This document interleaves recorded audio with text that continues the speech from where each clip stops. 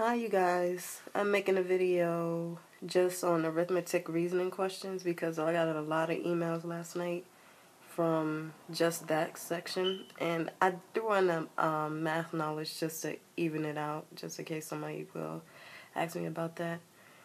But I'm sorry if I sound like I'm like just waking up or if I'm looking like I'm just waking up, but I actually really did. I woke up early so I can do this video because I know during the day I'm not going to have any time to do it.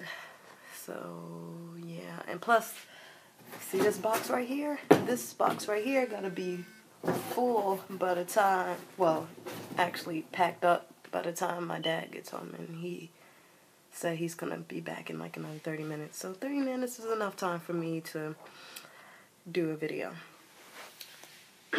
Sorry if I sound like my voice is bugged, but it's because I'm sick and I've been fighting this cold for like the last week or so. I don't know. I guess it's because the weather's changing. I don't know. I'm rambling, so I'm about to just get to this real quick. I'm going to read the question and I'm going to show you guys. A bricklayer charges $8 per square foot to lay a patio. How much would it cost for the bricklayer to lay a 12-foot by 16-foot patio? Okay, what I did here is another visual kind of question, like how I did in the other video with the circle with the pie. It's like that basically. You don't have to do it the way I did it, but it's always best for me if I can always get the right answer. So I'm gonna show you the question just in case you don't know what the hell I just said. Excuse the curse word for parents. I know. I don't want nobody to be like, I don't want my kids watching this because she's cursing. I'm sorry. But I just woke up.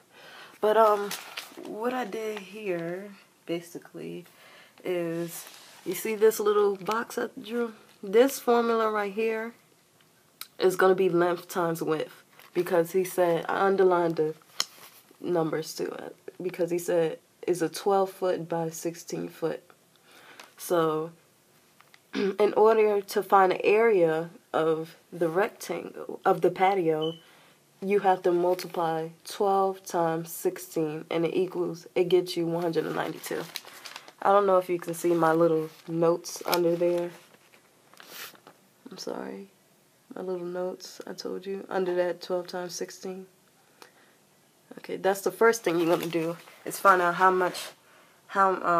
much square foot it is, the patio is, altogether. So after that, since it's $8 per square foot, the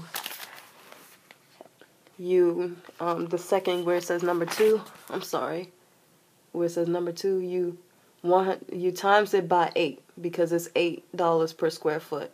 So 192, do you remember the dot in the middle means multiply? 192 times 8, and then you'll get 1,536. Oh, I don't know if you've seen this answer, the little tab I did.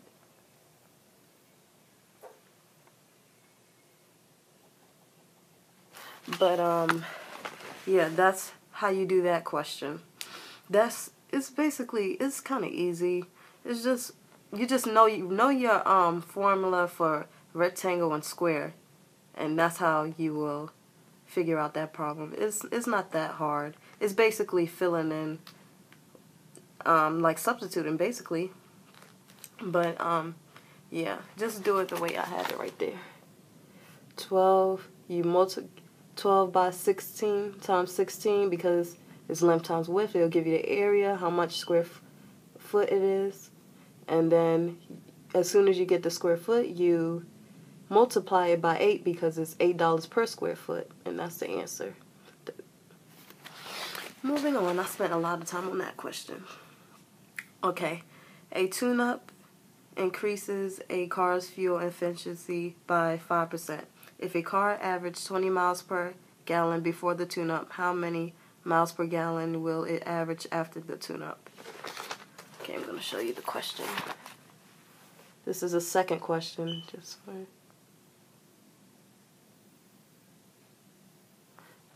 Okay, what I did here is, since it's a percentage question, I don't know if you've seen my other percentage video, but I took the 20 and I lined the zeros up. You see where I made a little, I lined the zeros up. You multiply it by 5%, so you have to put a 0 in front of the 5 because the zeros it has to be lined up with the decimals. The decimals have to be lined up. Okay, everything has to be lined up, because if it's not, then you will get the wrong answer. So you multiply it, and you're gonna get.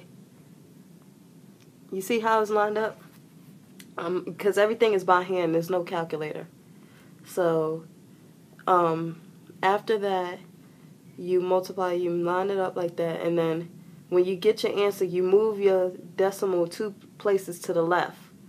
Why do you do that? Because if you don't, you're going to get 100, and it's not going to increase. He's not going to have 120 miles to the gallon. That's like almost, not even an average car, and it's 2014, get that. So you know that would be an outrageous answer.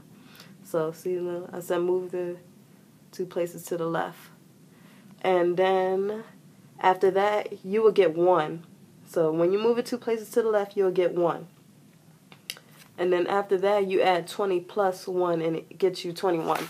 So the tune-up on the car will get them 21 miles to the gallon. I don't know if I'm explaining that as clear as I did in the asvab percentage, but yeah, that's basically how you do that. You just 20 times 0.05. You put a 0 in front of the 5 because you have to line it up. And you always line it up like you counted money. Like, since it said 20%, since it said 20, dang, I should underline this too. But it said 20 miles. You see where it said 20 miles? You line it up like money. You see how I did? Like, I would have lined it up like it was said $20. You see how I did that? But yeah, you line it up just like that. Make sure all your decimals is lined up and everything, and make sure when you answer it, you move it 2 places to the left. I can't stress that enough. If you don't, you're going to get the wrong answer, and it's impossible to get 120 miles to the gallon in 2014. So if you see that answer, then you already know. Just rule it out. You already know that's a lie. So there goes that for that question. That's all you have to do. Don't forget to add the 1 to the 20, because it's 20%. 5% out of 20 is 1. So you add the 1 to the 20, and that's 21. My next question is math knowledge, and this is really simple, but I see a lot of people mess it up. I was tutoring, I don't want to put them out, but I was tutoring somebody. It wasn't any of you guys from YouTube, but yeah, they were, I don't know what they were thinking, but I don't know. They didn't know how to solve this problem, and I think this problem was easy, but you know, somebody might not know. So this is what I'm here for. Clear it up. So, okay, you see how it says the square root of 49 times the square root of 64? Okay, first you find the square root. You find the square root first. So the square root of 49 is 7. And then you find the square root of 64. The square root of 64 is 8. You bring the multiply sign down. 7 times 8 is 56. You see? That's not that hard, right? Before you solve this question, you solve the square root. Because if you don't, then I don't even know how you even solve that question without solving the square root first. Anyway, so I guess you probably would have did like 49 times 64, which is wrong. But sorry if I'm talking fast because I'm looking at the time on the thing. I'm trying to keep it under 10 minutes. So yeah, that's pretty much it for this video. Any questions? Email me. Do whatever you do. Leave comments.